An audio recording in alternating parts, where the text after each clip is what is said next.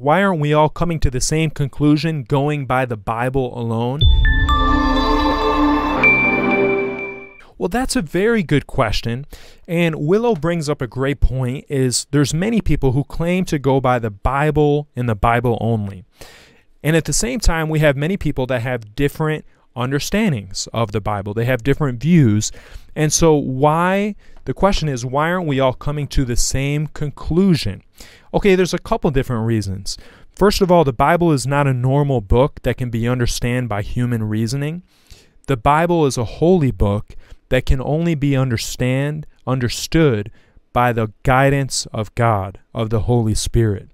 And so if someone is not being led by the Holy Spirit, that is one reason why they can come up with a false understanding of the Bible. But I'm not judging people. It's also possible that someone may just be new in their faith or may be on a journey where they haven't quite came to the same understanding as someone else, even though they're both going by the Bible. Okay, so there's many reasons why people can come up to different conclusions. Again, one, they maybe aren't being led by the Holy Spirit. Two, they might just be earlier in their journey or at a different place in their walk with God that they don't understand something quite yet. But it's important that we continue to let the Bible be our rule of faith and doctrine. It's so critical that we don't just throw the Bible away and say, look, people are disagreeing.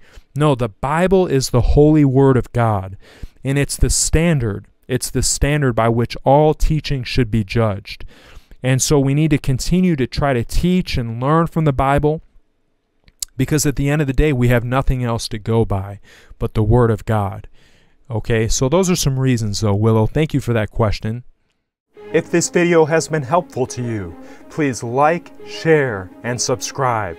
Check out the next video for more clear Bible answers. And please consider becoming a Patreon for daily devotionals. May God lead and bless you on your journey.